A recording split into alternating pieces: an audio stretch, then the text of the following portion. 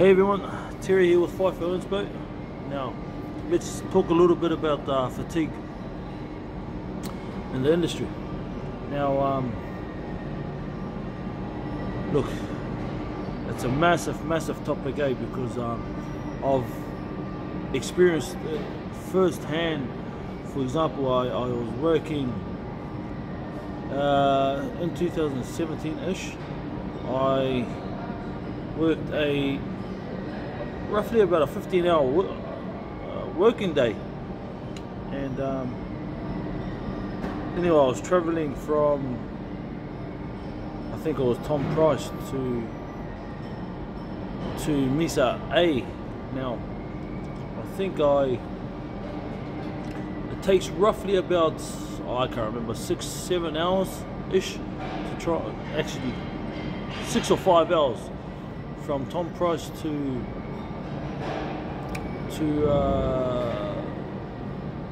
Mesa J. And anyway, fair enough, I drove from there to there. I drove from Tom Price to Mesa A, but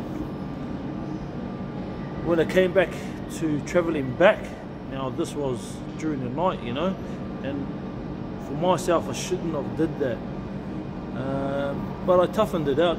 I really toughened it out and survived. But the moral of the story, people, was don't drive around in the Pilbara late at night, like roughly 6 p.m. to 12 p.m.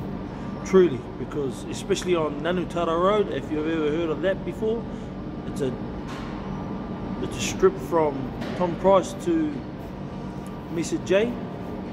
And look, man, that's a real dangerous road, because there's a lot of live wildlife on the road, and it's, hopefully I'll show you a video coming right now.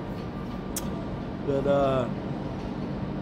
look, as I said to you before, it really is dangerous out there, man, if you're driving out at night.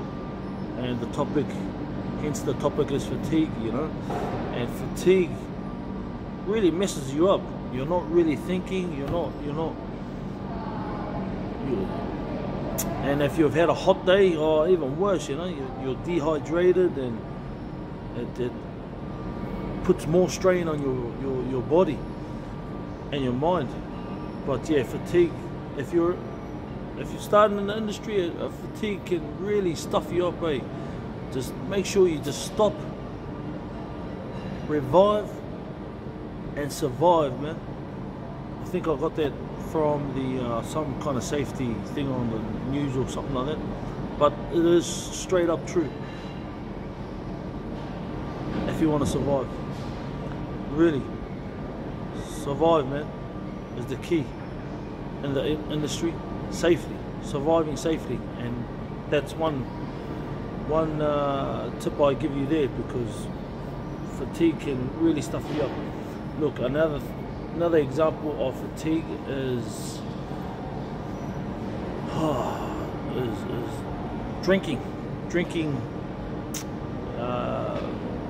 after a day. Fair enough. Look, I don't drink while I'm up at work, but I've seen a few of the boys that, or boys and sisters and brothers, just go to the pub and smash the beer, and then next minute I see them in the morning, and you just got that eerie feeling where you just have a woof of breath when they're talking, and you could sort of tell that they've had a few beers, but you've just got to tell them. Hey, you right to work or what?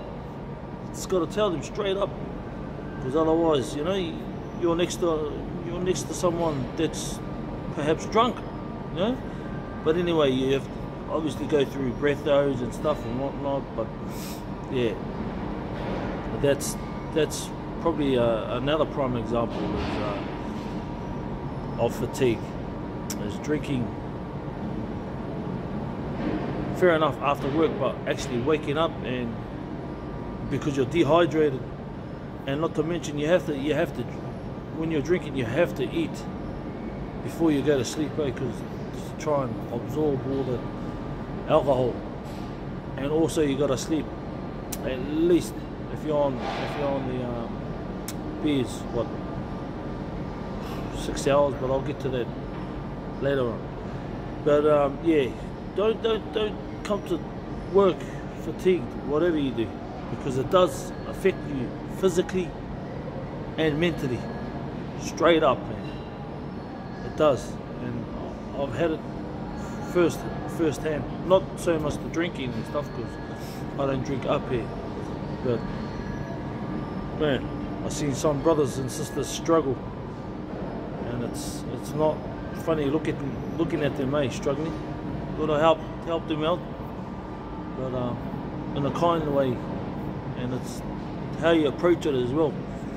But fatigue can really bust you up, man. I truly know, especially from that cow vid that I just showed you.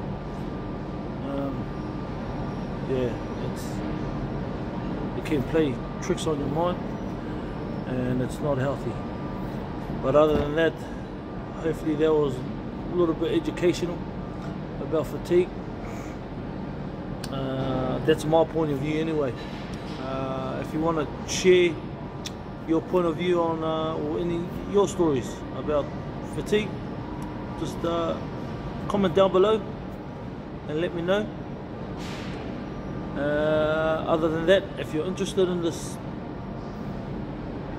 this video or more videos to come, just subscribe to this channel, fifoinspo. Subscribe now if you don't mind, or if you want to have a look anyway.